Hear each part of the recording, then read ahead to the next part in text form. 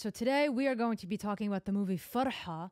Talks about the Palestinian Nakba that was released on Netflix last week. And I'm going to give basically a full review of what I thought of the movie and what this movie is about. So if we want to start talking about this, FARHA is a girl, 14 years old, who experienced the Nakba in 1948, where the Israelis occupied Palestine illegally after the Holocaust. And in this girl's eyes, as a 14-year-old, this girl, actually a survivor who became a refugee in Syria, told the story of herself, FARHA, and the true events that happened and what she experienced. This movie is all in Arabic and has been released on Netflix for everyone to watch. And it is a big, big move for Netflix because a lot of people, especially the Jewish community, the Zionists and all that, have been trying to take this down on Netflix. And Netflix stood their ground and not taking this movie down. So good job on Netflix for standing their ground and for showing the freedom of speech and freedom of storytelling of the Palestinian side. And this is only just the beginning.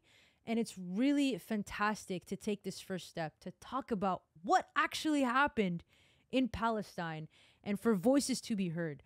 So what is the Nakba? We can just educate you guys on this for like 2 seconds for anyone who has never even heard of that before, who's never even heard of the Palestine-Israel occupation, which is impossible because it's literally talked about in every news channel, news website, anything. But just to sum this up, the Nakba is the catastrophe, which that's what it means in Arabic, which talked about the occupation that happened in 1948. Now, in 1947, after the Holocaust, the Jewish had no places to go. And when the Jewish had no places to go, Palestine, a land of all three religions, not a land of Islam, just to be clear about that, invited and opened and welcomed their arms to the Jewish people to settle in the land of Palestine as a safe haven so they can, recover and just start their lives again. Because honestly, like the Holocaust was, very, very traumatizing. A lot of people lost their lives and people just want to start their lives over again. Honestly, and that's great. It's good to be a good person. But then in 1947, the UN, the United Nations, for some reason got involved in this. And also during that time, the British was basically like had the major, land share of the Middle East. So they still had control of like what they own per se. But the UN plan in 1947, they gave like more than 50% of the land to Israel, which was very confusing because like Palestine welcomed arms, like I said, to the Jewish to settle in Palestine so they can recover. But then all of a sudden in 1947, the UN just gives like, oh, here, you can have a part of this land. Illegally, of course. And then in between 1949 and 1967, all of a sudden Israel is just taking up a lot of what Palestine used to be, the West Bank and Gaza, which is now an open-air prison because nobody can enter or exit that land without proper checkpoints. And even to this day, my friends have passports to enter to Palestine, and they still have trouble every single day. And from 2005 onward, this is what's become of Palestine. This is illegal, by the way. Super illegal. Because this was initially the UN plan right here, right? But they just kept occupying and occupying. Even this UN plan sucks, but this has just been illegally occupying for till today, till 2022. So that's what the occupation is all about. And when the movie FARHA came out, the UN acknowledges that this is a catastrophe. So the United Nations finally, from 1947 until today, on Wednesday, which was literally last week, passed a resolution to mark the founding of the modern state of Israel in 1948 a catastrophe. because it was. Because it was. Palestinians consider the establishment of Israel and its existence to this day as the Nakba, which is catastrophe in Arabic, and the world body decided to acknowledge the Palestinian version of the events with the resolution, which was adopted by a vote of 90-30 with 47 abstinence, which, you know, like the people that didn't vote. And of course, the biggest countries, United States, Canada, United Kingdom, most European Union countries, and Germany voted against the anti-Israel resolution. No surprise. Honestly, no surprise. So then on Twitter, this the ambassador of Israel said this. The disaster that the Palestinians brought upon themselves with their own aggression by waging a war against Israel.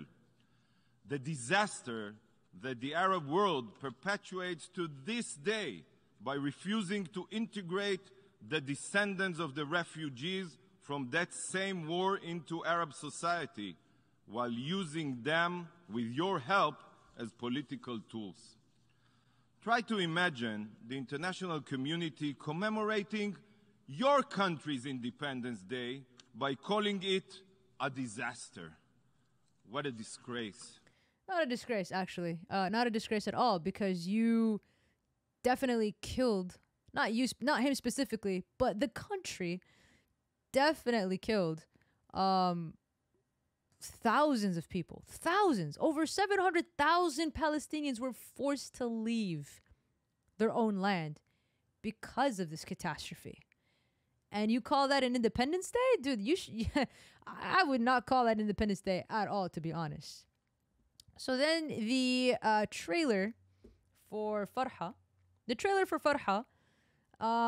is about this girl who is very determined to go to school, to be educated, because back then in 1948, the Middle Easterners are not really, they educate the men and they have the girls become wives and like bear the children.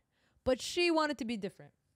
So this was in the eyes of a 14-year-old girl who experienced the Nakba and had her father lock her away somewhere safe.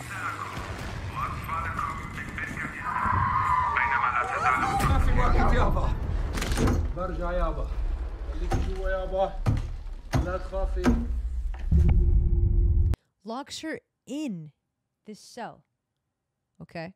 We don't know how long she was in this cell.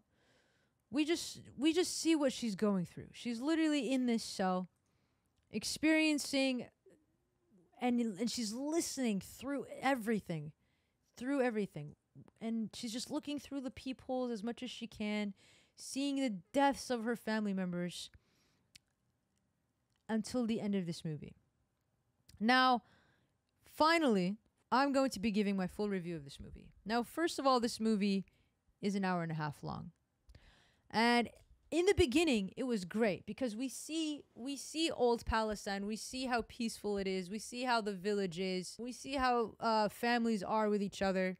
We see in her eyes what Palestine is and how beautiful it is with the nature and the water and the old town and how everyone was. Comes the day of the Nakba. All it is, it's fear. And we're seeing that. She's experiencing it. You know, she had the opportunity to escape with her friend, to go to the borders. Her dad told her to escape and she decided to stay with her dad. And so her dad had to lock her up in this room to keep her safe. She had the resources to stay alive, but she's hearing the gunshots. She's hearing people get killed.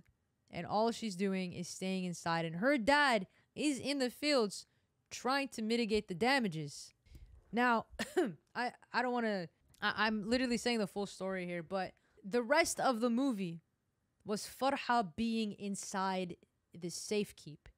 In my opinion, I would give this movie probably a 4 out of 10. Why? Hear me out, okay? Before you guys like jump at me in the comments. I wish they would have shown more about what happened during the Nakba. As soon as she went inside that safekeep, 45 minutes of the movie was her in the safekeep. Now, granted, we see what she's going through, but it would be nice to see what everybody else is going through. It would be nice to see people escaping Palestine and seeking refuge in other countries. It would be nice to see other family members to understand what they're going through as well. Now, I get it. It's in the eyes of FARHA. I get that. And IMDb gives them a rating of 8.6 out of 10 and 91% popularity, as it should be, because this is what it's all about. The voice that we have to yell. But I definitely wish they put a little more. And so I've discussed it with some of my friends about this movie, and one of them mentioned, like, you know, it's baby steps. It's literally the first movie ever to be talked about the Nakba. The first platform, Netflix, to even accept and let us, like, you know, show our voices in this movie. And it's the first of many. But I wish they did more. I really wish they did. Great movie. But 45 minutes in a room, to be honest, I started skipping through the movie. But let me know in the comments below what you guys think. And honestly, if you're here for this long, can you guys like literally subscribe down below? I love talking about, like, you know, new updates, new movies, new topics, things like that. And I really want to hear your input on this. If you guys even watched it or going to watch it, or if you guys had reviews about it, it'd be really nice to have a conversation all the time. You know, that's what that's what YouTube's all about. People post their content, people post their opinions, and then we talk about it below. Overall, like I said, I would recommend this movie just for educational purposes. But like I said, I wish they did more, and hopefully, maybe in other Nakba movies there will be more. So. Thank you guys for watching, and if you guys have, like I said, come this far, like literally like, subscribe, share, like, you know, it's not that hard. You've literally come this far. So, click that, and I will see you next video. Peace.